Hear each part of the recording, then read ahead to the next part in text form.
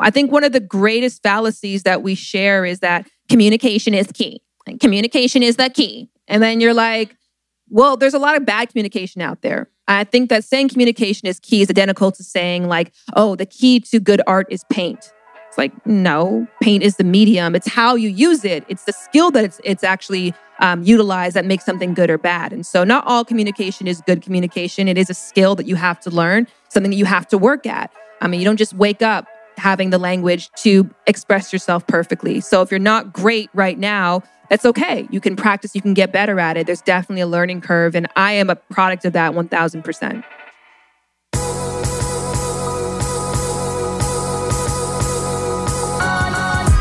You're listening to the Almost 30 podcast, hosted by Krista Williams and Lindsay Simsick. Almost 30 started as a conversation about the transition from our 20s to our 30s. But then we realized life is full of transitions. So we expanded our mission. We are an intuition-led, wellness-focused lifestyle podcast that promises to deliver authentic conversations, diverse points of view, and insights rooted in optimism, growth, and intention. The Almost 30 Nation community is a group of purposeful dreamers who are smart, passionate, and always seeking the full potential in every aspect of their lives. At Almost 30, we're making magic together. We dream it, and then we do it. Thanks so much for tuning into the Almost 30 podcast. Here we go.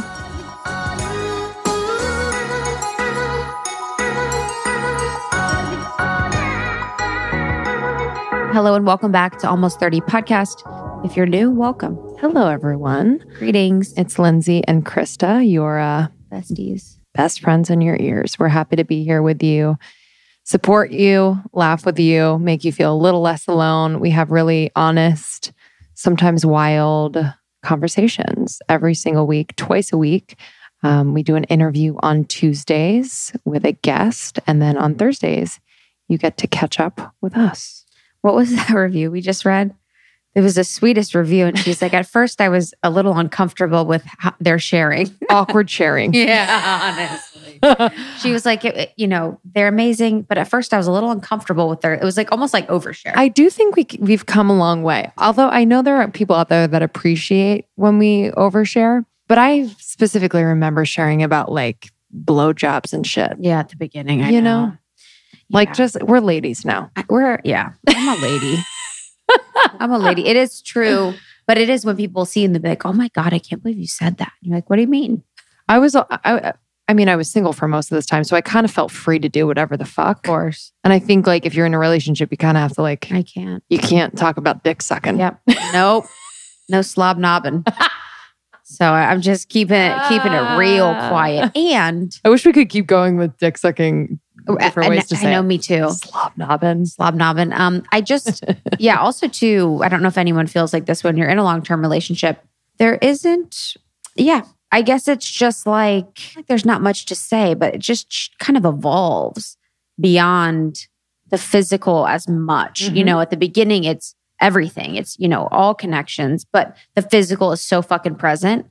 But after 7 or 8 years, the physical is always there, but it's so much like more of like a partner bond. Yeah. Do you know what I mean? For sure. And it's fucking hilarious. Like it's hard to like be like a freak with someone that you like joke with every day. Mm-hmm. I was like watching this, I was listening to this Oprah thing and she was talking about one time with Stedman. She's like, yeah, I put on this black lingerie set and I was like waiting on the stairs when he came home. And Stedman walked by and said, what are you doing?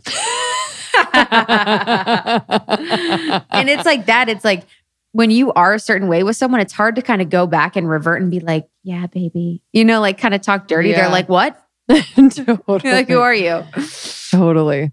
I think with the long distance thing, it has forced me to not depend on the physical. Because I feel like if I was in the same city with someone I was dating and could see them more than once a week, it would be mainly like, obviously you probably have sex when you see them, or at least that's what I was doing. And I would almost right, ladies? Come on, do you hear me? I would depend on that, expressing myself physically to convince them to like me. Totally. So it's kind of nice, and I've known Shan for a long time, so it doesn't feel unfamiliar. But yeah, just it's so much deeper. It's just when you get to like become close to someone without the physical all the time. Yeah. 100%. Feels good. And how are our single girls out there? How are the singals? Singals. Is that what they're saying? Yeah, these we're days? going to start a new podcast called Singals. And our alter egos that are single. It just rolls off the tongue. I know, Singals is actually amazing, and I want to create like a fucking jean jacket with Singal on the back. But yeah, you were single this time last year. I actually don't remember what I did. I think you went to Hotel Joaquin. Probably. Because I had him check on you. I'm just kidding. It's usually my MO. Yeah, birthdays and Valentine's Day, I usually go somewhere by myself. I don't know. And it's not sad. It wasn't sad. I always just kind of like to like be alone on occasions like that, at least for a little bit, just to kind of check in with me. Because like, I'm sure you all can relate. Like on those certain days, people are like, so what are you doing? So what are you doing? So what are you doing for your birthday? What are you doing for Valentine's? Blah, blah, blah. It's like, I don't know. Yeah, it's like you want to have a plan. But I on your own terms. Yeah, on my own terms. Yes. Like, I don't know. Because you don't want to be like, I don't know. Because then they're like, well, we should. And then it's like, I don't want to. I don't like you that much. I don't want to. Oh my gosh. Matthew McConaughey made an Instagram. I love him. So insane. It's terrifying. Where'd that come from? This is where I'm bringing it back. So I'm looping it back, you guys. So right now we're talking about Matthew McConaughey's Instagram. But you said, check it in with me. In one of his posts, he's like, I'm checking in with the M and the E. He's like looking in the mirror, kind of talking to the camera. It's kind of like Kevin Spacey-ish. It's like, I got to be checking in with the M and the E. And it's very like country. It's like he's doing a character. It's bizarre. Love him. It's like he's been in Hollywood so long, he doesn't know when to like not act. Or he's just like pulling one on all of us. He can pull. You know what I mean? 100%. I feel like if I had that many people following me, I would just have a blast being a fucking weirdo all the time. Yeah, not that's giving true. a shit. But this is the thing. Why? Because it's hilarious. But why would you even be on Instagram if you're like that famous? I think there's a part of him, or maybe his manager says, you got to stay relevant. Oh, let me find the video, you guys. It's actually the funniest thing on officially McConaughey. Okay, ready? When people come to my page, I want them to see me.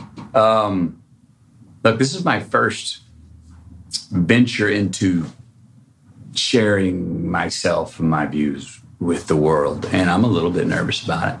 You're like posting selfies because, with quite Jimmy frankly, Fallon. You're not sharing your views. I know I want to have a monologue. I'm not sure I want to have the dialogue.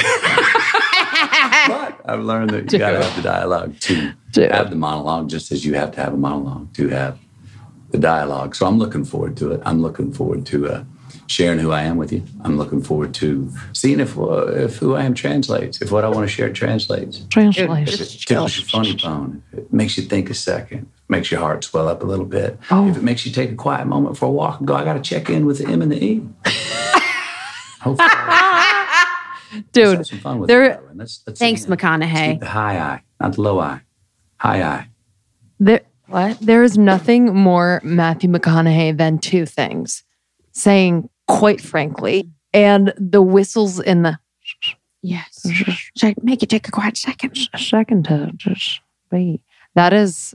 I love it. Makes you take a quiet second. Makes you so weird. Checking in with the M and the E. Like all you're posting is like a picture, literally like a selfie of you with your gin that you made. It's not making me check in much. Yo, got to stay relevant. I honestly think it's his manager saying, Matthew, I'm sorry, you got to get on Instagram. Yeah, 100%. He literally like probably hangs out in his barn all day, and his manager knocked on it and was like, Matthew, you have to get on Instagram. If you want to promote your gin, like you got to start it. You know. Checking in with M and the E. So I don't know how we got there, but that's how we did. For all you singles, check in with the M and the E. Yes, that's the point of this. You guys got to check in with M and the E. Yeah, I think it's important because honestly, if you are kind of in the space where you do want to call in a partner, I think it's important. Like that's literally what I feel like I did sort of maybe for the better part of those 6 years where I really got used to and began to very much love my time alone. And there was something that happened where the months where I was like, damn, I'm good. was when like things started to happen. I was like, oh, this is kind of it. Because then you start to attract the person that kind of sees you in your independence, and you're able to kind of dance together as individuals rather than like codependent. 100%. You come in as an independent person. And then as a person that's been dating a while, on Valentine's Day, it means absolutely nothing to me. Yeah. Not to be cruel and unusual. Yeah. I got tickets to a concert for Justin. So I think we're going to go to a concert on Sunday, which will be fun. Oh, cool. Yeah. What concert? Diggable Planets. Totally. It's like an old, I know. It's like an old hip hop group. And when I first met him, I was in the back of a 4Runner in Alabama when I had visited him at college, or met him at college. Oh, yeah. And he was like, his friend was like, dude, Krista knows all the best groups. And he's like what? And I was like, named like these people. And one of them, I said, Diggable Planets. He was like, oh, isn't that funny? It's like That's old, cute. which is cute and fun. That's really fun. So I told him, I'm like, hey, Sunday night, we're going to a concert. Like, FYI, you better do something. You know, like I'm doing something, so you better do something. Totally. Well, I think it's a classic move. Fun too, to like be able to plan something. 100%. I think that's so fun. It's adorable. He'll plan your one. He'll plan everyone because he knows that's your jam. Sean's coming out here, so we're gonna do nothing. Just look at each other. Just touch each other. Fucking look at each other. So that'll be fun. He was actually at the show. So was Justin, that we put on in LA and are going to share with you today. Our LA live show with special guest Shan Boodram. Such a blast. This was so much fun. Lindsay and I kind of did like a set at the beginning. We talked a lot about our dating life, which was hilarious and fun. So that's at the beginning. And then we go into a fun conversation with Shan. She is a sexologist, relationship expert, and one of our favorite people. So it was really fun to just dig into her about all things relationships. So you will get the behind the scenes live show experience with Almost 30 with Shan, which is so much fun. Yeah, and we're really excited. In the later part of this year, we will be on tour doing our live shows again. And we're really excited to see you on the road. So we will be in a city near you. So stay tuned for those tour dates coming out. But this will give you just kind of a taste of what a live show is like. So much fun. You can find Shan on Instagram at Shan BOODY. And she has the book, The Game of Desire, out, which is your guide to dating all of the things. We've actually had an interview with her previously on Almost 30 podcast.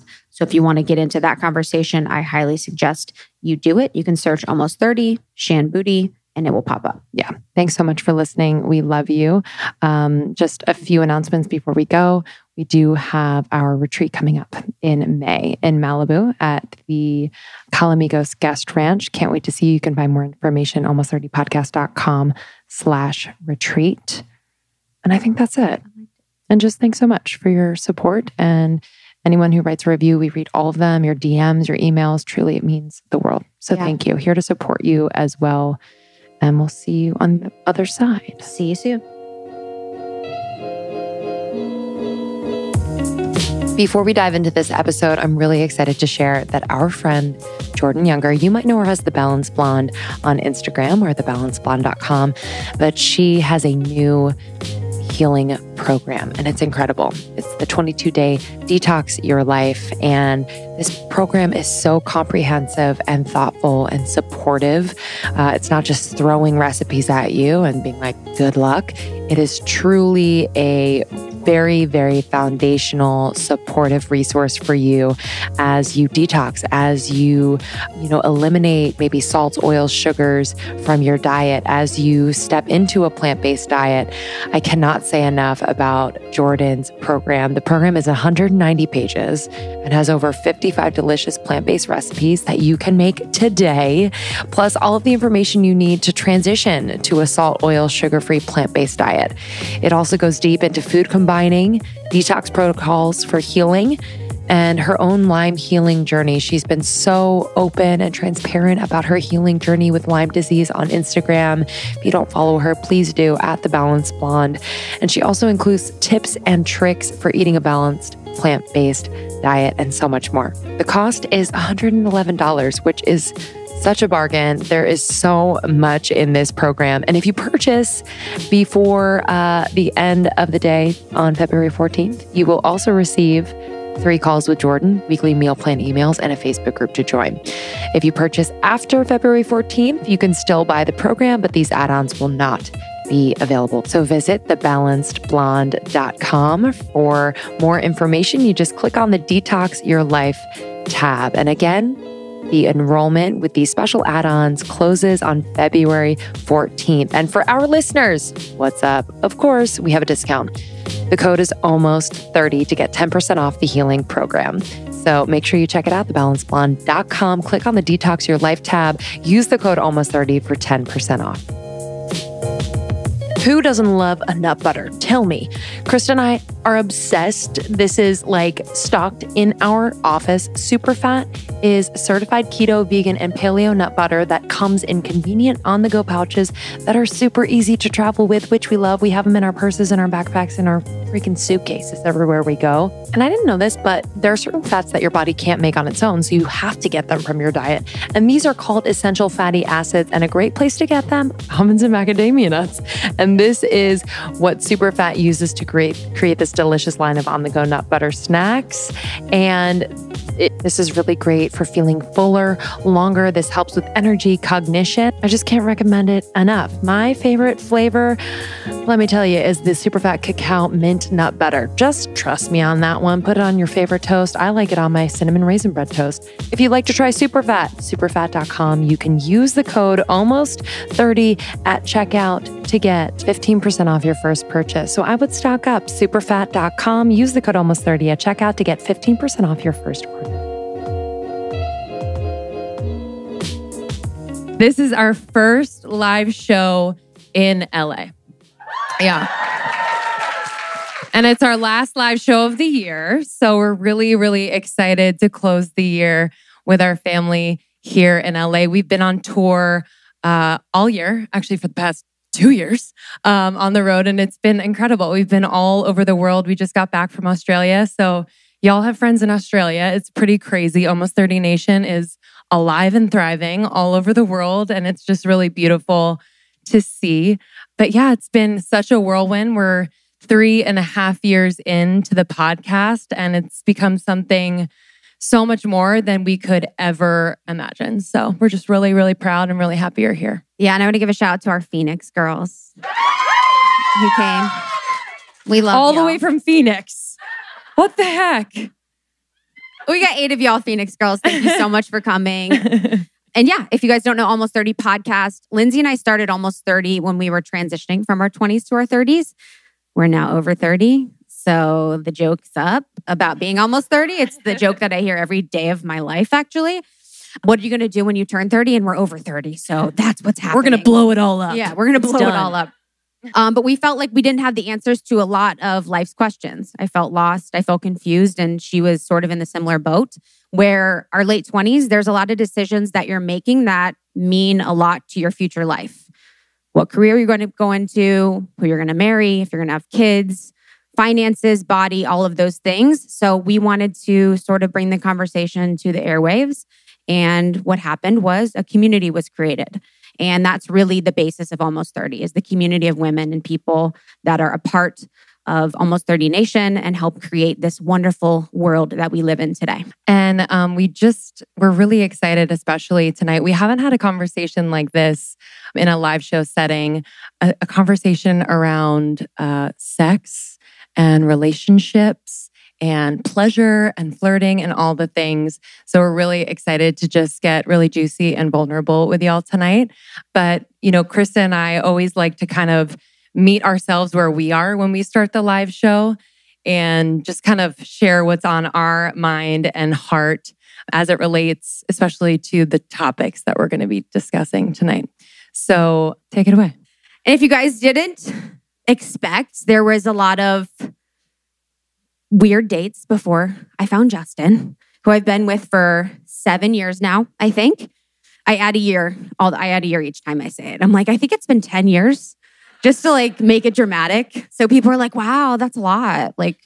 And so people don't think I'm crazy. So they're not thinking I was pressuring it or rushing it because your girl wasn't. Your girl was real chill and laid back about it, which is one of my most proud moments that I was a chill future engagement person. But we had some weird dates before we found Justin. So do you guys want to talk a little bit about my weird dates? Because you know they're good because your girl's from Ohio. So if it wasn't weird boys, it was my brother. Because in Ohio, we just do it a little different. It's a little different. So it feels lucky to be here, first of all, for that fact. But in Ohio, we do a little different. One of my first favorites was definitely, so I'm dating a guy. And he's like, let's go on like a double date. I'm like, okay, perfect. I feel like I'm always wanting double dates, but they're never happening. So he's like, let's go on a double date with your friend Jackie. I'm like, okay, she doesn't have a boyfriend, but sure. I'm like, okay, whatever you say.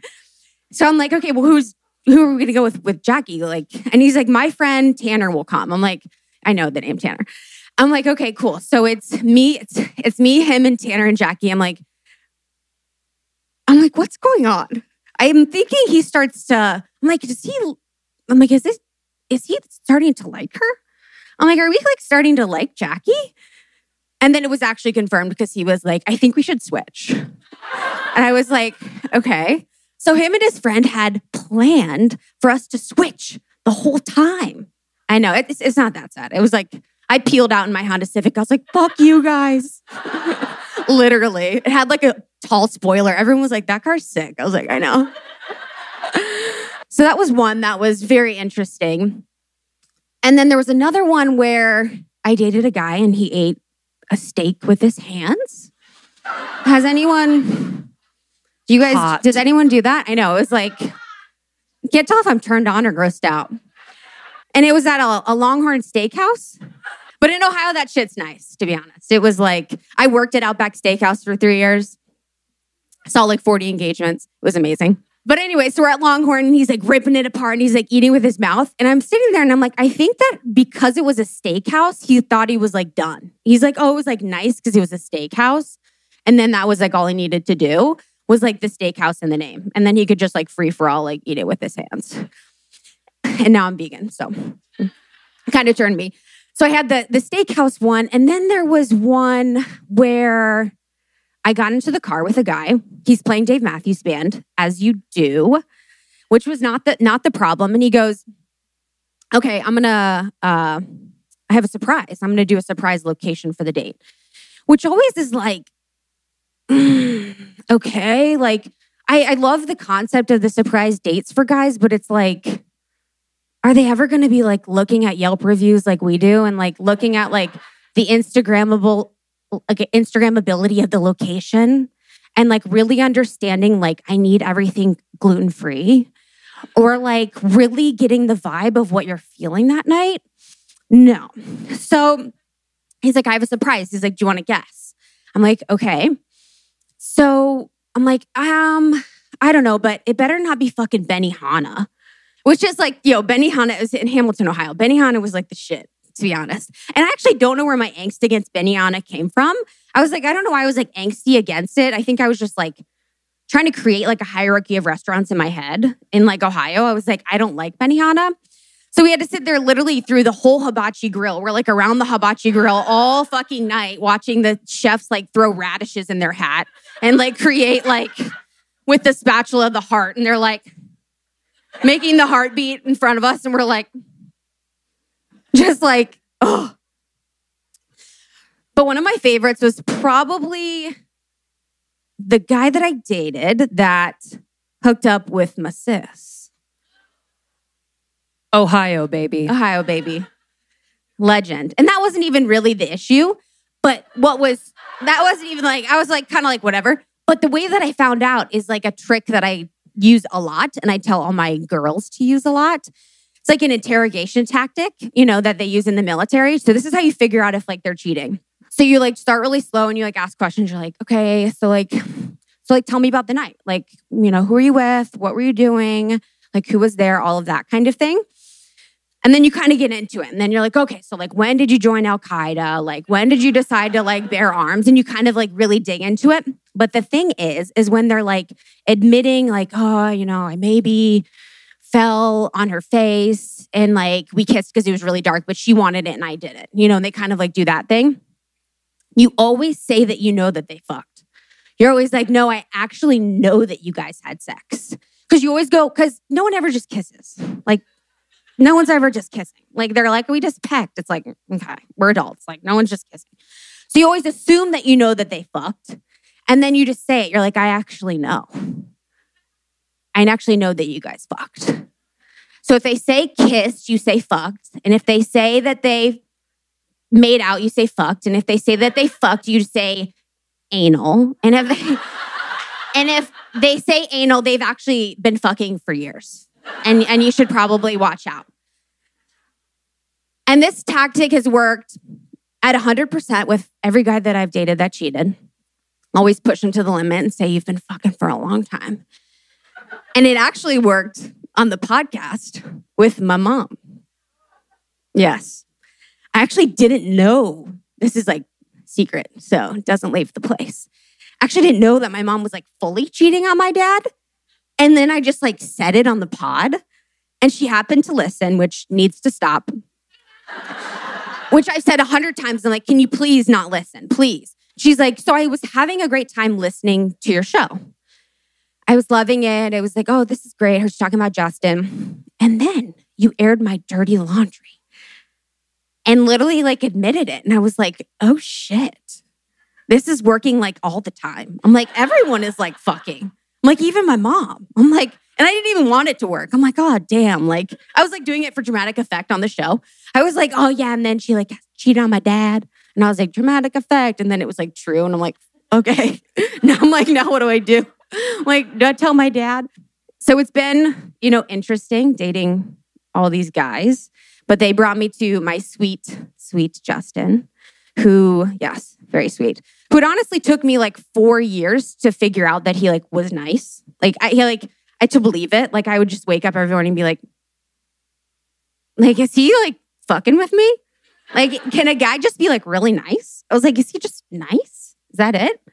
And through the whole engagement process and like the wedding, it's been so interesting because, so I haven't done shit for it. I'm not doing anything. I'm just kind of chilling, but I keep asking everyone for advice. I'm like, what's your advice? Like, because it's just like an easy question. Like people want to talk about their wedding, whatever. And I'm kind of confused of like why everyone's doing it. Like, why is everyone continuing to get married when they like fucking hate it? I'm like, they're all like, oh. So it's actually really hard. And they're like, we had to remortgage our house. We had to take a loan out. And, I definitely wouldn't do a big wedding. And I probably, wouldn't have a party. And I wouldn't do it here and I wouldn't do it there. I'm like, you just got married like a week ago. I'm like, why are we still doing these things that we hate? Like everyone is like, finds it so stressful, but no one is like taking the action to make it not stressful and just like kind of do a party. And even when I was like working in the corporate world, even at like my first job, I would like sit there and be like, wait, so we have to be here every day? And they're like, yeah, you're 22. Like you're going to be here every fucking day. I'd be like, oh my God, no. Like I can't. Like, we have to go to happy hours together. I'd be like, oh my God, I can't. And then the marriage part happens and they're like, everyone's like, marriage is so hard. And I'm like, what? I'm like, I don't know why. Like, why does it have to be so hard? I'm like, I remember seeing a post from Hailey Bieber. It was like an interview. with Hailey Bieber. And it was literally a week after their wedding. They're like, tell me about marriage. She's like, marriage is really hard. I'm like, yo, how? Like, it's literally been a week. Like, it should be hard later, I think. And I've always said, when people ask for like advice about my relationship, if they ever want any, I'm like, my number one tip definitely is like fear. I'd say all the ladies that are dating guys, your boyfriends are probably terrified of you, to be honest. I think Justin is scared of me 95% of the time. Where like I come in and he's like literally so scared. He's like, okay. He's like, so she looks a little raggedy. That's normal. He's like, okay, so hair is like kind of crazy, but that's normal. It's like, I don't see a smile just yet. So let's wait. Let's hold off. And then he's like thinking in his head everything. He's like, okay, did I text her back? Like, is the apartment clean? Like all these things. And he's like, I propose. So, okay, I've got those points going for me. But he's just like waiting because he's so fucking scared of me, literally.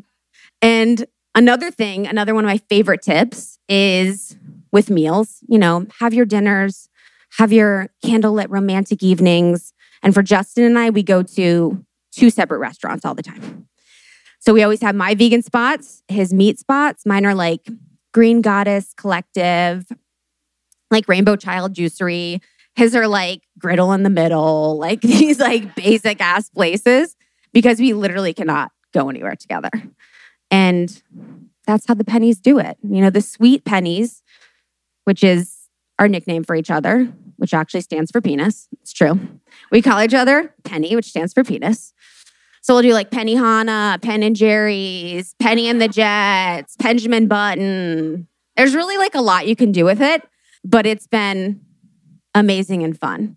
And Justin has been, the biggest gift in my life. And going through this process with him has been incredible. I'm sure he learned a lot about me and my dating tonight, which he probably didn't know.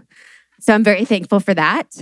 And tonight talking with Shan is just going to be a blast and a dream. I fell in love with her when we saw her probably a year ago on stage. And like, she had these like underwear on, she looked like Aaliyah. She had these like low pants, like cargo with these like Aaliyah underwear and just looked like a fucking baller. And I was like, I'm going to be friends with her. And I don't know if she thinks I'm her friend yet, but I'm trying really hard.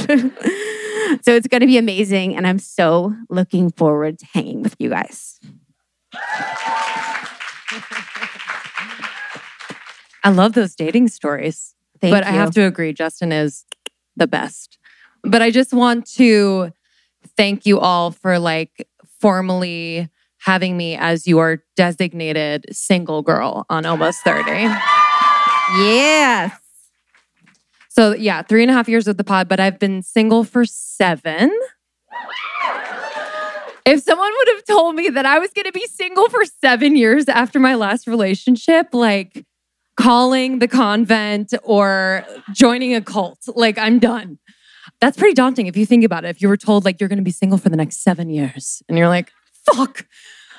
I thought I was going to be married by the time I was 28, have kids by the time I was 30, the whole deal. But, there's a different plan. But I felt like, when I first was, I'd say the first 3/4 of my singledom, I was really searching outside of myself for the answers, for the guy, for the life I was dreaming of. I mean, I was on all of the apps. I was on Tinder, met a guy, and I was living with my best friend who is gay, and he ended up seeing him on Grindr the next day. It's like one of those things where I was like, okay, so this is how the apps work. You just got to it's like a filtering through numbers game. So I was on them for years.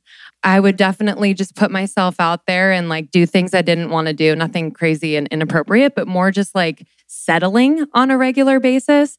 I was working in the bar industry. I was a bottle girl, sparklers in the air, lighting my hair on fire. And I met some really interesting characters. One in particular I remember was snorting pre-workout like powder on the table. I was like, don't you guys do coke? Like, I'm confused.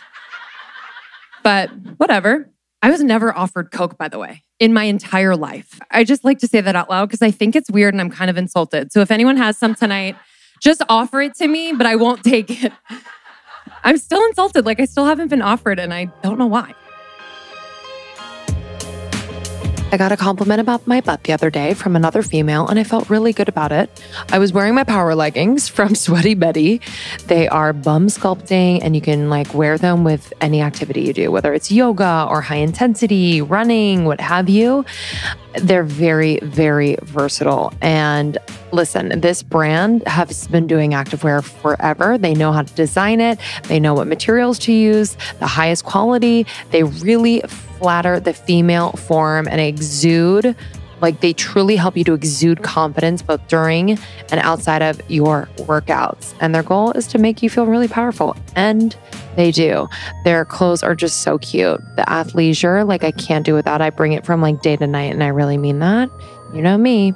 But if you'd like to try Sweaty Betty, we have a discount. You can get $20 off your full priced order when you go to sweatybetty.com/almost30. Use the code almost30 at checkout for 20% off your orders. Whether you need leggings or tops, bras, they've got you covered. sweatybetty.com/almost30. Use the code almost30 for 20% off your order. Something interfering with your happiness or preventing you from achieving your goals. I found at the age of 32, I was experiencing anxiety at such a high level. I was like, what is this? I'm an adult. I should be able to handle this. And it really helped to talk to a professional. BetterHelp is an incredible service for those of you out there who maybe don't want to go to an in-person counselor or need a more affordable option. BetterHelp will assess your needs and match you with your own licensed professional therapist. You can start communicating in under 24 hours. This is not a crisis hotline. It's not self-help. It's a professional counseling done securely online. And they have a broad range of expertise, which you might not be able to find locally where you are. You will get timely and thoughtful responses from your therapist. Plus, you can schedule weekly video or phone sessions. So it's really incredible. It's affordable. It's more affordable than traditional offline counseling, and financial aid is available. So if you'd like to try BetterHelp for 10% off, you can go to betterhelp.com/almost30. That's BETTERHELP.com/almost30 for 10% off your first month. I just gifted CauseBox to one of my dearest friends, and she was so excited. This is a quarterly, 4 times per year subscription box curated by women for women that focuses on showcasing amazing products that are ethical, sustainable, and have a positive mission to give back and make a positive difference in the world. And that just like, I was like, yep, I'm in, sign me up.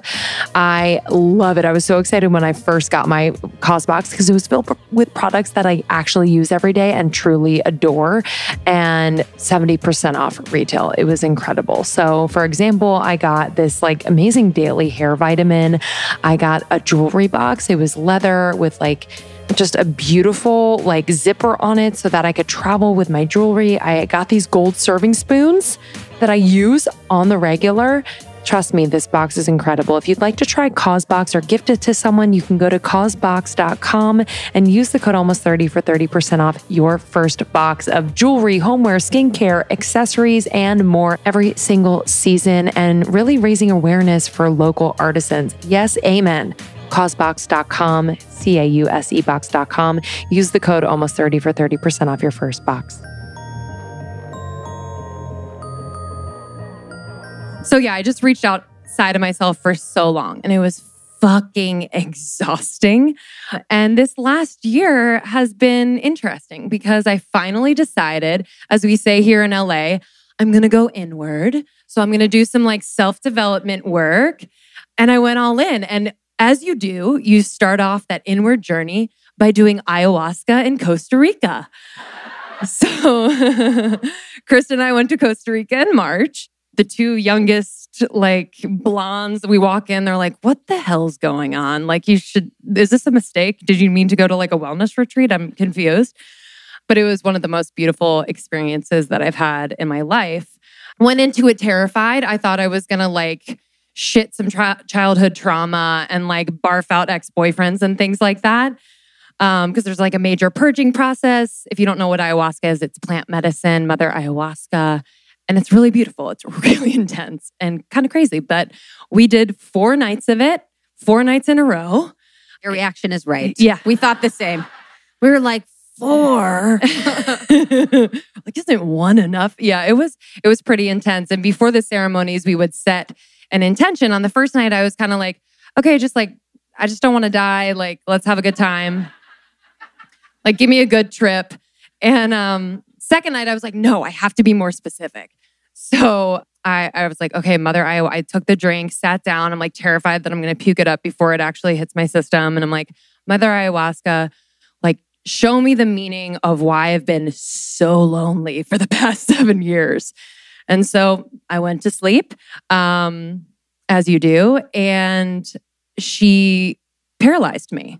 I was like completely paralyzed in my body, which was interesting. I will insert this part of the story. Before I sat down, I had a sweet man next to me. His name is John. He's a farmer from Minnesota.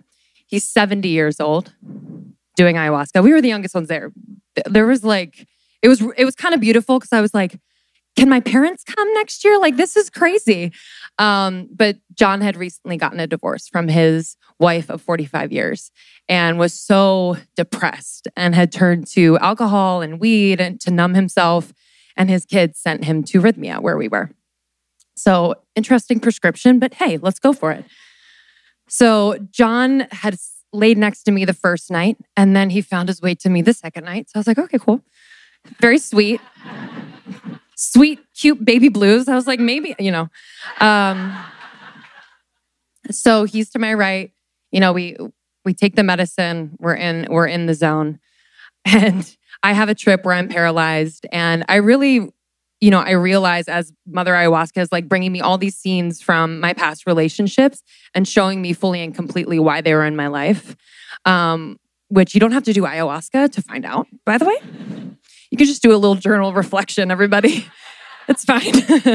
But it was really beautiful. I completely know and felt exactly the divine timing of every one of those relationships and the why and how it either broke me down to build me back up or built me up and filled me up. So super thankful for that.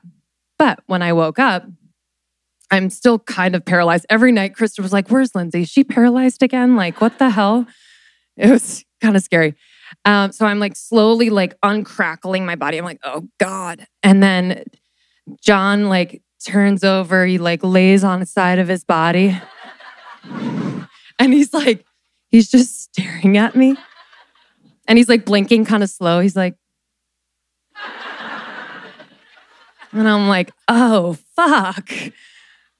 And I kind of knew in the moment, but I'm a good actress sometimes. So I'm like, hey, John, how was it? Like, tell me about your journey, man. And he's like, it was amazing. And I was like, cool. Any highlights you want to like give to me before I like go back? He's like, I want to talk to you about it tomorrow. And I was like, oh, fuck. So we have like pool time the next day and eat like grass and stuff. And he goes over to Krista because it's high school. You got to go to the friend to talk to their friend. Sweet John, like he was literally. Also member in front of everybody. Oh, the entire group. Yeah, we were in a public group. Yep. And do you want to? Yeah. So we're in a public group and you talk about your journeys and everyone's like, I saw 100 aliens and I saw like God. And Lindsay's in the front row and John's right behind her. And I go to the bathroom. So I'm like in the back and I'm like, okay, hanging out. And John raises his hand and he goes, I actually fell in love last night. And I am like, and literally it brings me right back to high school. Cause in high school or middle school, I have there's a trauma there for me. Like these two twins wanted to make out with me and they told the camp counselor and they're like, I'm going to make out with her. And they're like, yeah, dude, go for it. And I was like, I don't want that attention. I don't want that weirdness. So him talking to Krista, I was like, no. I'm like, no. Like, no. I'm not 14, but John's 14, I think it is in his heart. But eventually I was able to tell John, I said, maybe John, like the experience you had where you saw me in your journey. I just always wonder what I was wearing. I'm like, what am I doing with John? Sledding, I don't know. He also said, are you taking the Almost 30 tour to Minnesota? And I was like, no, I'm not. No. He was like, I know that I'm old. I'm like, yo, that's the least of your problems, John. So, but I told him, I said, it's really beautiful because I think what that feeling was that you, like your heart is open and that you will be able to love again. Cause I think he just felt like he didn't have it in him anymore, I know. So sweet. He's so sweet. And that, that's what kind of put me on this, like being the observer in this part of my life and really just like noticing and honoring the moments that I'm learning so much about myself and also about other people and allowing more and being open to more because so much of my life and so much of that single period was like reaching outside of myself and forcing and settling and all the things. And the allowing and just kind of being this observer of life has really like opened my heart says my Reiki master, who tells me my heart is now open. So, woo! Yeah, it's good. So I'm gonna step down as like your token single girl, if that's okay. And that's all I'm gonna say. So John's moving to LA. Yep. And it's gonna be amazing. It's time. Yeah, honestly. I could be a young mom with an old dad. All right, y'all. We're so excited to hang with you guys tonight and welcome Shan Boodram to the conversation. She is a world-renowned sexologist. She's a YouTube stunner and star. And she is the author of The Game of Desire, an incredible new book, which they are selling in the lobby. Please grab one. It is so damn good. I don't even we'll talk about it, but I'm just so honored and in awe of you always. So let's welcome Shan Boodram.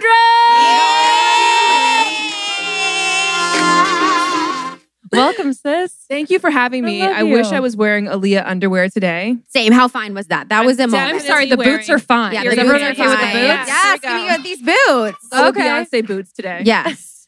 So we are so excited to have you. Hello, lovers and friends. If you guys know her YouTube, yes, I watch her YouTube. I keep up on it every day.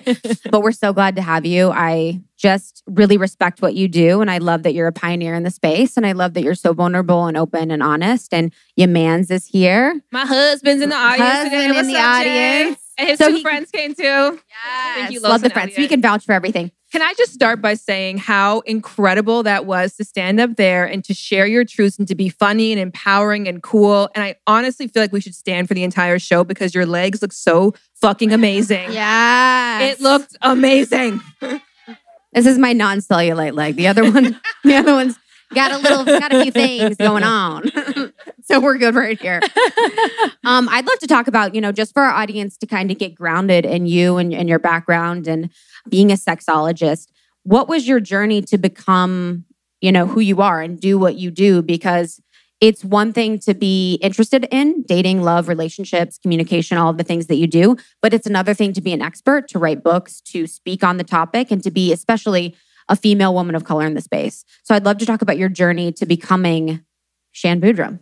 Yeah, you know what? Actually, I don't know if we talked about this last time on the podcast, but what did you want to be when you were young? What were you really great at? What was your thing? I just said whatever people would want me to say. I was like, they're like, you should be a pharmaceutical sales rep. I'm like, that's what I want to be. At 5, that's what you wanted to be. Literally, they're like, Ohio, ladies and gentlemen.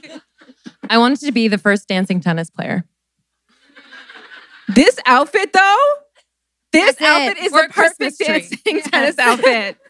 I think a lot of the times we think of purpose as something we have to find and go towards. And for me, it was rediscovering what my purpose was. I genuinely think that I was born to do what I now do for a living, which sounds weird if you put it in a 5-year-old context, but I genuinely, Honestly. I You didn't remember play with toys. You had dildos. I remember my first sexual experience at 5 with a pillow, but I remember it being positive. Me and the pillow had consensual talks. It was really and it was at a sleepover. My friend went and told on me and I got in trouble for it. Loser. And then after that day, my Barbies were banned from being naked because they were very liberal. They had the grocery store naked. They would always have no clothes on. So I was just really fascinated by the human body at a very young age. I was very fascinated by human touch. I loved love. And I also grew up, though, in a Caribbean household. I went to a Catholic school. So all of those natural passions were fucking squashed, right? It was really suppressed. And when you go through that kind of suppression, 2 things happen. Either 1, you go to a convent, you become a nun. Or number 2, you look for backdoor ways. And I was a backdoor motherfucker. So I watched tons of porn. I read a lot of fiction novels. Gossip Girl informed a lot of my ideals around sexuality growing up. And needless to say, I had a really terrible teen sex life. And there was this thing that I had been looking forward to or thought about my whole life that when I had an opportunity to engage in it, it was awful. And then I had another crossroad moment. Either I can give up and say, this is actually terrible and the nun was right. This is the worst thing in the world. My parents were right. Or I can decide to re-educate myself. And when I did re-educate myself, I went to a library for an entire summer and read every book possible.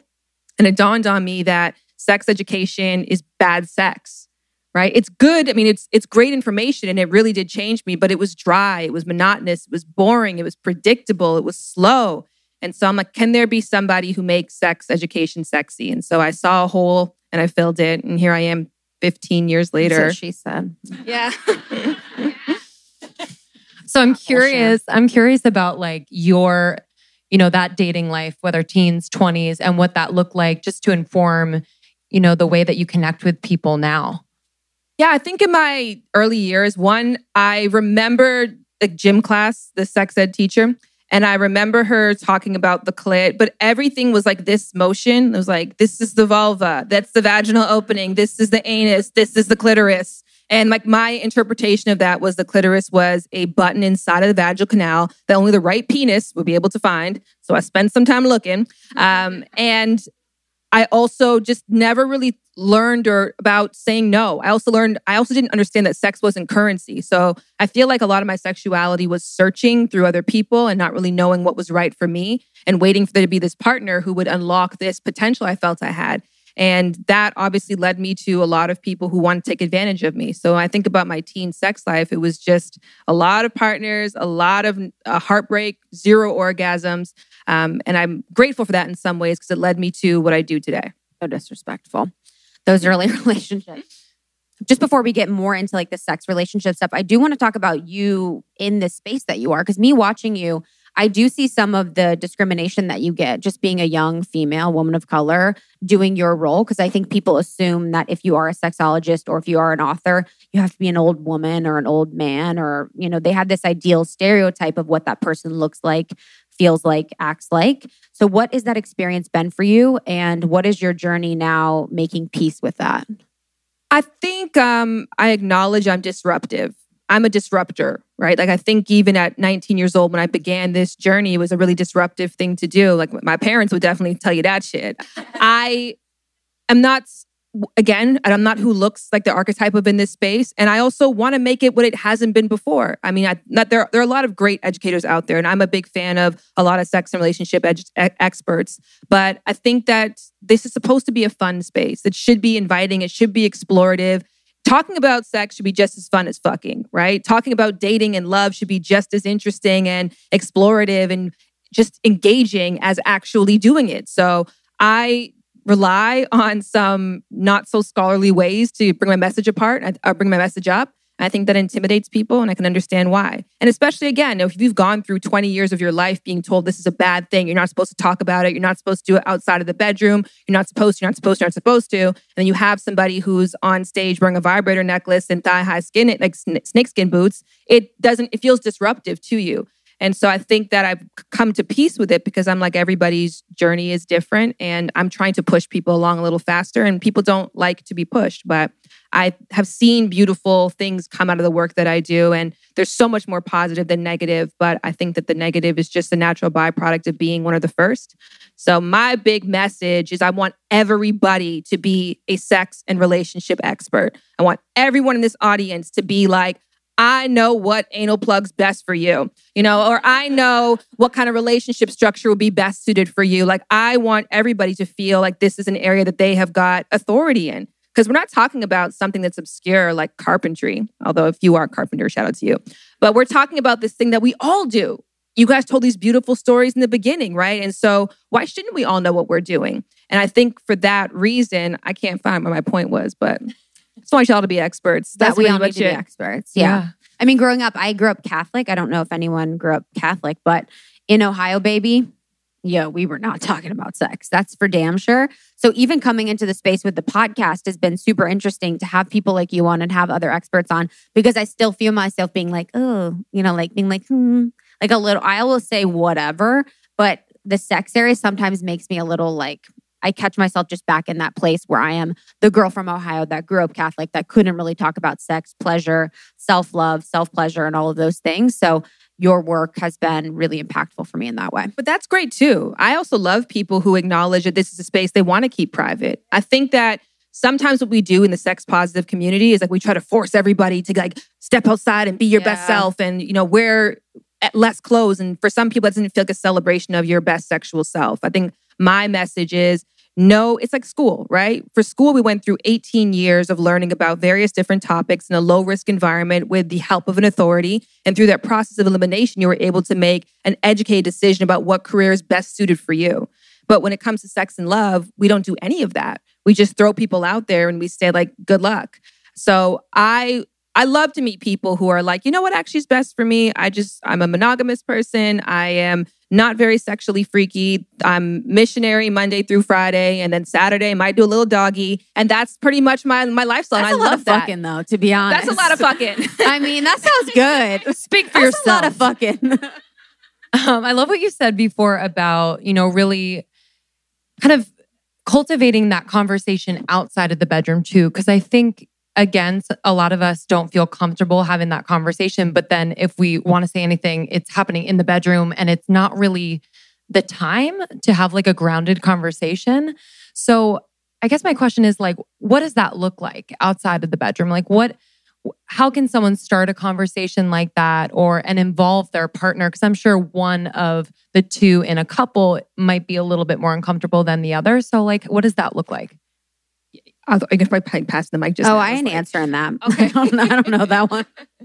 I think that communication is a culture, right? It's not something that you just pick up and do. So I think whenever we call it the talk, we do a disservice to it because it has to be the ongoing conversation. And the more that you talk about it, the more comfortable that it gets. Then again, it's kind of going back to that. Talking about sex should be as fun as having sex, right? So it can be flirty, like what turns you on? Like what's the most exciting thing that you've seen? What's the freakiest porn category you've watched? Like when's the last time that you got tested? Because I went a couple weeks ago and my results are looking pretty good. Like it can be fun and engaging. Like mine aren't.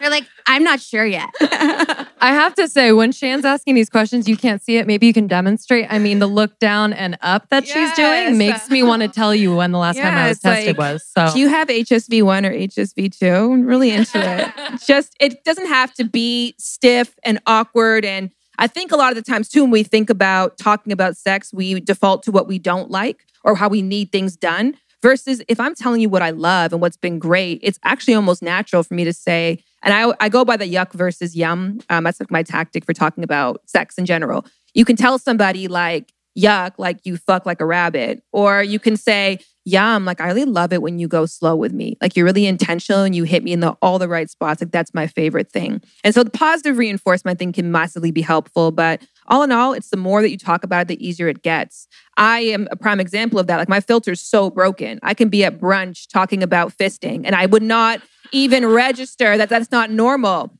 So if it doesn't feel comfortable for you... You're like, listen up. So he's going to squat on you and shit on your chest. And they're like, pancakes are like being placed on the table. They're like... 100. The first time that you built a piece of furniture, it was awkward. The first time you did a layup. Who builds furniture? IKEA. I was talking about my IKEA folks, right? The first time that you do a layup, the first time that you do winged eyeliner, everything is going to feel unnatural until the muscle memory is built up. I think one of the greatest fallacies that we share is that communication is key. Like, communication is the key. And then you're like, well, there's a lot of bad communication out there. I think that saying communication is key is identical to saying like, oh, the key to good art is paint. It's like, no, paint is the medium. It's how you use it. It's the skill that it's actually utilized that makes something good or bad. And so not all communication is good communication. It is a skill that you have to learn, something that you have to work at. I mean, you don't just wake up having the language to express yourself perfectly. So if you're not great right now, that's okay. You can practice, you can get better at it. There's definitely a learning curve. And I am a product of that 1000%. Yeah, that's my future book that I'm going to write is going to be about language and how women and females have so much more of a vocabulary as it relates to our emotional intelligence that we seem like we are more emotional, but I feel like men don't have the vocabulary to express their emotions. So it seems like they're less emotional than we are. And if they were given that vocabulary, or if they were socialized with that vocabulary, that men would be just as emotionally apt as we are. So that's my book. Don't fucking take it. Shout out to your book. I know. Did we get an exclusive announcement just now? That's exclusive announcement. Don't fucking take my book. You know what's really great? Because we had this conversation in the podcast where I don't remember which one of you was saying that you were in a relationship where the other person just didn't want to have these emotional discussions, or just because you can want to communicate with somebody who's just not the willing partner, and you can want to have these intellectual, sexy, fun conversations. The other person just kind of like dries up. And you're like, hey, now what? And I was explaining that, when you're playing a sport with a kid, right? You're not going to go 100% and dunk on their ass. You're going to be like, they're learning and they're getting new skills. So you almost have to play down to their level to gain their confidence. So if every time you're having a conversation with somebody, and especially you guys are experts, you know, you're undeniable experts to me, it's very intimidating. So you almost have to go down to their level to build that confidence up and make it enjoyable and fun. Going back to that at all times, like, this is supposed to be pleasurable. Like, let me tell you guys something. We don't need you to fuck. There's enough people on the planet. Like, we're good. If you're going to have sex, do it because it brings you joy. If you're going to couple up, do it because it makes you a better person or you can provide value to somebody else. Like, you don't have to do anyone else a favor and force yourself into this. So have fun at it. Like, and that's, I even love what you said about marriages not being work or relationships not being work. Like, there's a difference to me between like challenging and hard work. I think that it's supposed to be a fun, awesome, reciprocal, mutual, wet, juicy, sexy, hot, just enjoyable part of your life. And if you sit with that at your core and through everything that you do, I think you'll get that coming out on the other side. Yeah, I guess to that question or to that point, what is your balance with that? Because I do hear that quite a bit where people are like, marriage is work and I haven't been married and I see where their point is and I see where they get that sentiment.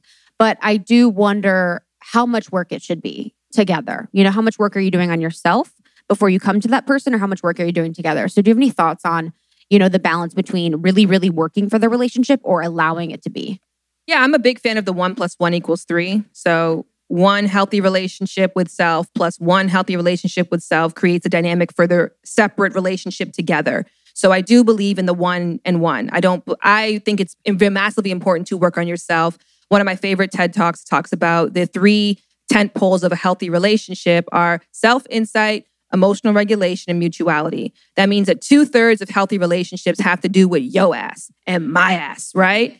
The majority of the work does come on you, but I think that the work is, I go by the 80-20 rule, which is my husband, that's his thing. I'll give a shout out to you. I usually don't credit you because you're sitting here. It'd be awkward if I didn't. So 80 like at enjoy Jared Bird. Yeah. There's actually this like viral quote that he said in a video that I get credit for all the time. And it gets reposted on every major quote site. I'm like, fuck yeah. But 80% of the time, it should be reciprocal, fun, enjoyable, all those amazing adjectives. And 20% can be challenging. And that's important too, because we can't grow and evolve if we're not being challenged or pushed in some ways. But I think that that's the challenging work. I think hard work sounds like 50-50 to me. Hard work sounds like 60-40. Traditional guidance with fertility has been just wait and see, but now we have tools to help us plan and track everything in our lives like finances, steps, careers, school. So why is fertility still wait and see? Come on, people. That's why Modern Fertility was created. It's the easy and affordable way to test your fertility hormones at home with a simple finger prick. Mail it in with a prepaid label and you'll get your personalized results within 10 days. I mean, traditional testing with your doctor can cost over $1,000, but Modern Fertility only costs $159 to get the same information. And if you go to modernfertility.com/almost30, you get $20 off your test. And if you have HSA or FSA, you can use those dollars on Modern Fertility. You'll get the insight into how many eggs you have, hormone levels, and any reproductive red flags. The results go in depth into what every hormone means. And you can also talk one-on-one with a fertility nurse to review your results and options for next steps. Right now, Modern Fertility is offering our listeners $20 off the test when you go to modernfertility.com/almost30. That means your test will cost $139 instead of the hundreds of thousands it could cost at a doctor's office. Get $20 off your fertility test when you go to modernfertility.com/almost30. I feel like I'm never not on mushrooms. Four Sigmatic is our tried and true. This is a staple in our lives in the office. And they use the magic of adaptogenic mushrooms to help you basically just optimize your health, your sleep, your gut health, your energy, your morning routine, truly. I love their mushroom coffee mix. Their dark roast ground mix is my favorite. I'm French pressing right now, everybody. Don't worry about it. But they also have a really easy to travel with and easy to use packets of their lion's mane, of their chai latte, of all of their mixes that you can take with you on the go. They mix with hot water super easily. I definitely recommend going on to foursigmatic.com. You're going to be shocked. They have so many incredible products that you can incorporate into your daily life. Reishi cacao at bed. That's all I'm going to say. Don't sleep on it, or sleep on it, actually. foursigmatic.com/almost30, FOUR sigmatic.com/almost30, and then use the code almost30 at checkout for 15% off. That's foursigmatic.com/almost30. Use the code almost30 at checkout for 15% off. And I equate it to almost like a job. Like, when you were at that desk job and you're like, every day I have to be here. And I'm sure your job now is very challenging, but there probably isn't a day that you ever think to yourself, like, the rest of my life I'm at this shit, because you knew what was best for you. You put in the work to design a role that you knew would be a celebration of the best parts of you. So I think that if you do the work for yourself, you align yourself with the right relationship that, yes, can be challenging, but will never feel like hard work. Yeah, and I think just a last point on that. For me, it's like the relationship, of course, will be work, but I focus on my work first. It's always me. It always comes back to me because whatever's happening is a reflection of what's going on inside. So the work that needs to be done within my relationship needs to be done with me first. And then you can kind of go to that person. So yeah. And related to the work, I think too, like for me, I've had to increase my tolerance of like challenging situations because a lot of times I'm like, oh, this means it's not going to work. Like the fact that it's not like good all the time means that I should search elsewhere. I think a lot has to do with just kind of how I grew up and how I saw people fight and not resolve the fights. And that always scared me. So I'm like, let me find something that has no fights or no challenging situations. So, in terms of like how our upbringing, how our parents really influence who we are in relationship, can you speak to that, whether your experience or with the people that you've worked with for the book, et cetera? Yeah, I mean, like we are creatures of habit, one, and people will choose familiar pain over like unfamiliar. So I think that we look to repeat a lot of the ways that we experience love growing up. That's also a call for compassion for others. Like even when I talk a lot about toxic mind games and relationships, and I love breaking them down and giving the recipe. I think it's just so fun to fuck up people's games.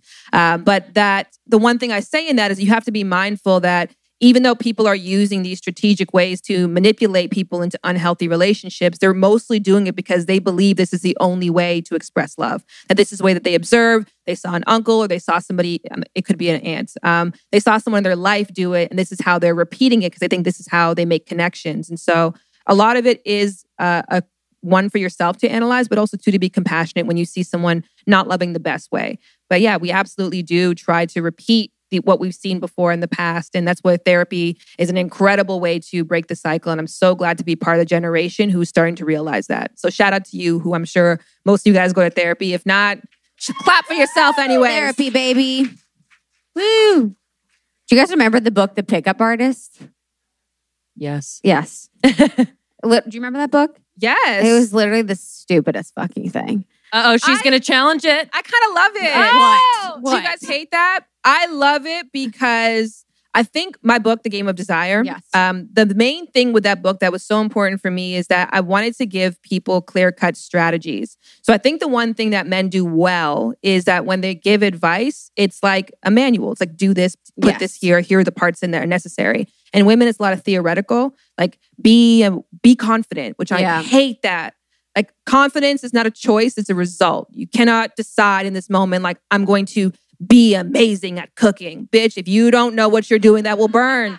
You can't just decide to be great at something, right? You have to work towards it. So I like pickup artistry for the fact that it gives people a clear step-by-step instruction. It doesn't like let you off the hook to figure it out for yourself. I dislike that they don't put self-work in the front of it. And they like neg women. Remember that? It's like, it was like, first what you got to do is like go into a bar and you have to like neg her. So it's like you build her up, then you break her down, and then you build her up and then you break her down. So she becomes addicted to the cycle of like your fucked upness. I swear. Like a neg would be like, oh, like your shoes are, your feet are so big. You must not have back problems. Exactly. And you're like, is that a compliment or an insult? But you're like, what? Tell me more. You never want the experience of love. I always say to people, like, there's two ways. Like, you can get somebody, for example, if you're at a store, you can pressure someone into buying something and they're going to walk out of that store feeling like, shit, I didn't really want to buy that, but that person was a great salesman. Or you can make a really good product and know how to market it and create an experience that they actually enjoy afterwards. And so I think a lot of people learn how to make people fall in love with them because I think that's the only way. Wherein you can actually make someone fall in love with you by being kind and making them feel good about themselves. And they'll keep coming back because it was a mutual reciprocal experience that they actually got to see the best parts of themselves mirrored through you because you were showing them the best parts of who you are. So I just think, again, it's just poor education. And I appreciate the intent that's there because they do want to connect, but they just haven't bought my book yet. But we can fix that. In the lobby. It is so good. And I want to talk about the book. In the book, you talk about dating with dominance, which I really love. Can you, for everyone in here who's dating, single dating, can you describe what that is? What that looks like? Get into the driver's seat. I don't necessarily mean like 5 o'clock, pick me up. Like, I think people hear that when they hear dating with dominance, right? Like it's not that. It's just be in the driver's seat of the encounters that you want. Don't wait for the right person to ask you out. Don't wait to find out if you should call the next day. Like if you set an intention forward, like if you told me you had a dream and career-wise, and then you're like, I'm just going to wait and see if the right job finds me. You're like, no, go on monster.com or go out there and put your resume and network. Like if this is important to you, and one of my favorite books, The Social Animal, says that 2/3 of our happiness have to do with our relationships. 1/3 is about what you possess, what you own, like what you do out there in the world, but 2/3 have to do with the quality and quantity of your relationships. So why are women told to be in the passenger seat of the most important part of their life? So dominance to me is just more like you're driving this. Like this is your love life. Like you should not be waiting for the right person to tap you or the right time. You should be actively guiding this ship. And again, we'll give you a clear strategy to do that. We're in LA, so I want to talk about polyamory and open relationships because I feel like that's been such a hot topic with like my friends and just people in our community. They're like living their truth with like 100 partners. So what has your journey been with that? Like, I know that you were open before. Yes. And now you're married. So I'd love to hear. Well, we started out as fuck buddies, which I just think was like such a beautiful foundation. It was one of those never say never things because I was very, very much against them. And the first time that I had which you guys said that you can't just kiss. Y'all, I'm the queen of just kissing. Jared nudged me when he's like, see, you can't just kiss. Yes, you can. I used to just get my pussy eaten out and that would be the end of the night. Like I was a pro at that when I was single because pussy's eaten. Just managing expectations. So I went through a period of time in my life where I was coming out of a long-term monogamous relationship. Well, I'd say like one-way street monogamous. On his end of the street, it was the Autobahn in Germany, just fine, fast, and furious. But I came out of that, but I was also in school for sexology during that time. And so I was in this really toxic relationship, learning all these amazing things, getting my confidence stomped on, my heart broken. I got chlamydia as well, too. Shout out to you, you bitch. So I was... Happens to the best of us.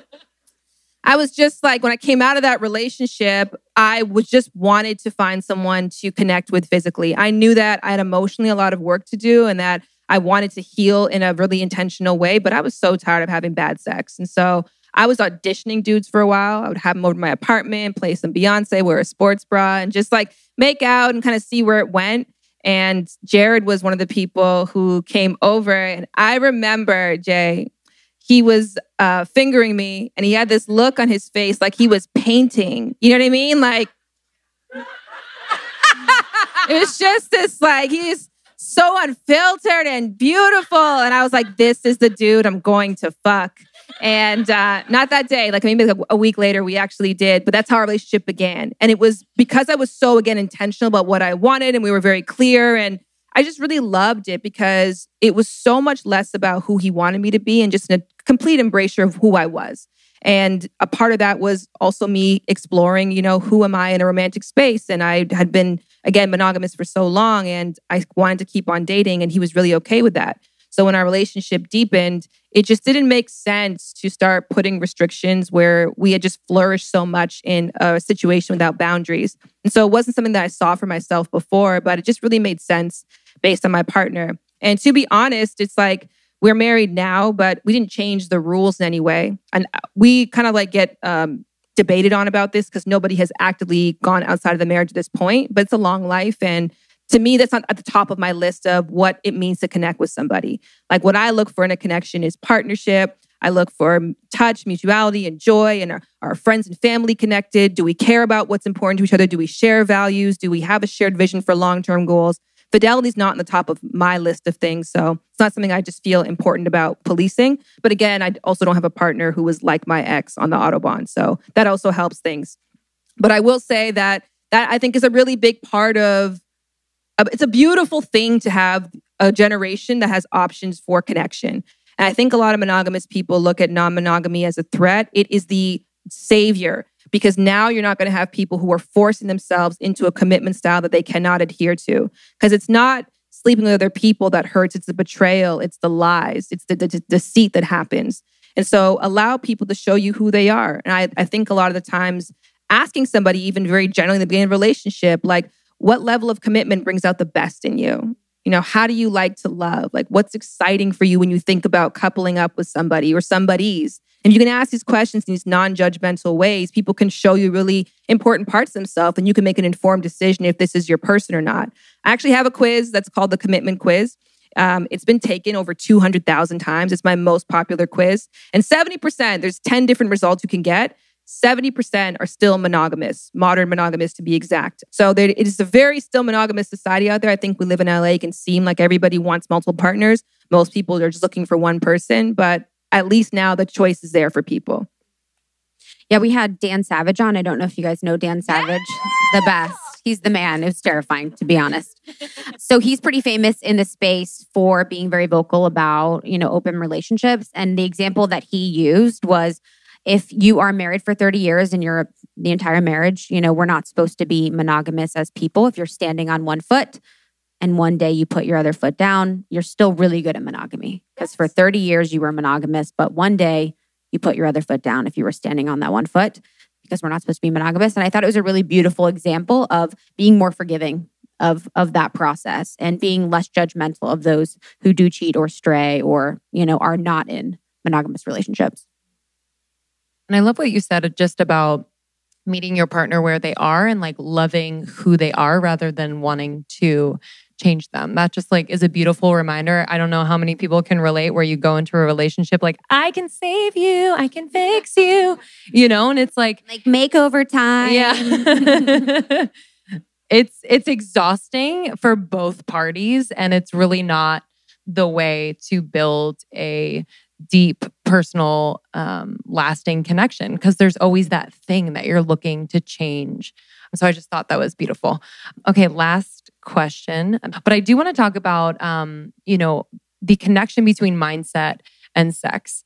And I think men and women are very different in this way, but I'd love to just kind of have an insight into both the masculine and feminine energies. We all have both, but just going into the bedroom and being cognizant of that, because sometimes I feel like that is bypassed when entering the bedroom, and it's just like, we're going to do this. And so I think it's the biggest part and could add to the pleasure and the satisfaction and all of that. So let's talk about it. I feel like you have a personal story with this that I want to hear, girl. I don't. My whole life. Well, I like, for example, dumb relationships where it's like, I just would always put my feelings aside. I literally would never assert what I wanted or how I felt. And I felt like that was never felt by the other person. There was never a check-in like, hey, I haven't heard from you, how you're feeling and what you want. Let me check in with you. It was always just kind of them leading.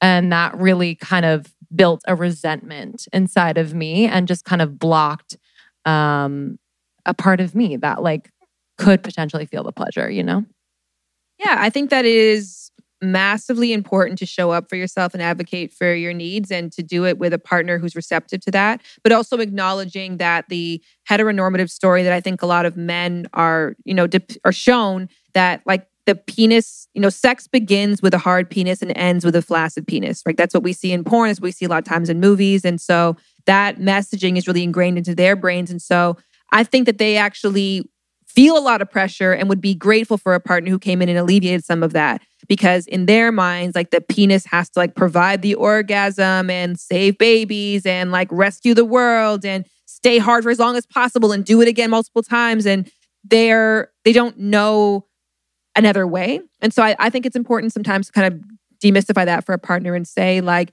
hey, like, here's what I like. Take the guesswork out of it, or here's what feels good for me. And so I think it's on both sides, because I would love to, just say it's probably just one or the other. But I do think that there are a lot of women who could benefit from speaking up and who are waiting for permission again, kind of in that passenger seat, who you probably have a partner who would feel really alleviated and really really happy to have you actually advocate for your needs. But there's also, yes, a sector of the population who doesn't want to hear any feedback again, because they have this really singular vision of what sex is supposed to be based on the messaging that they were given.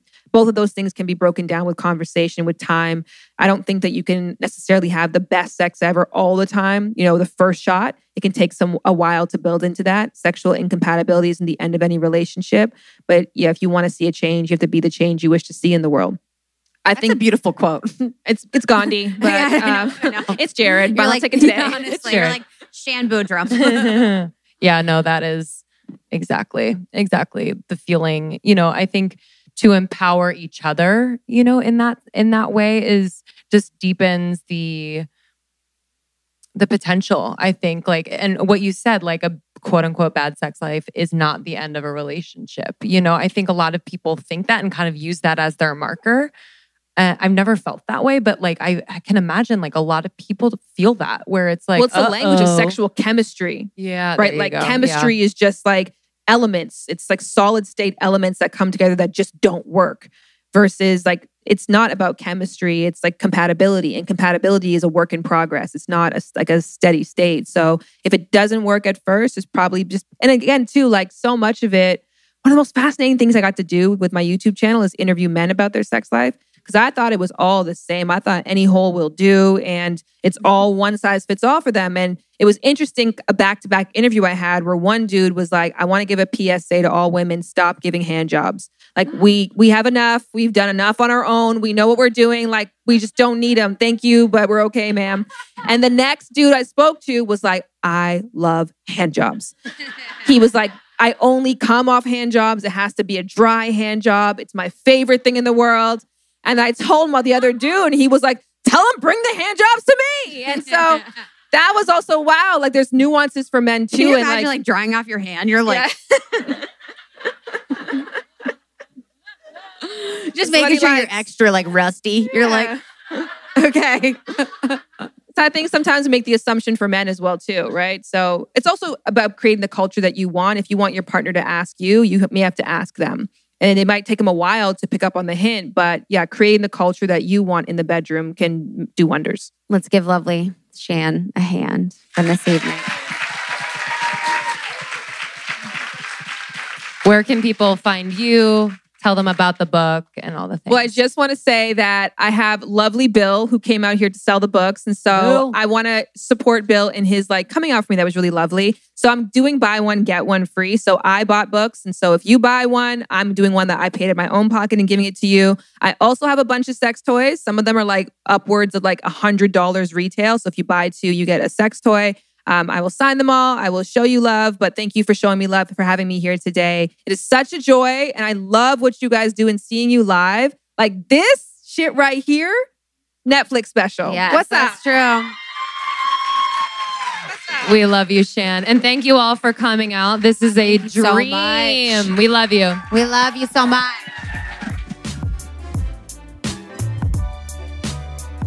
Thank you so much to Shan Boodram for joining us for the LA Live show. Thank you to Big Beautiful Curves for opening the show and setting the tone.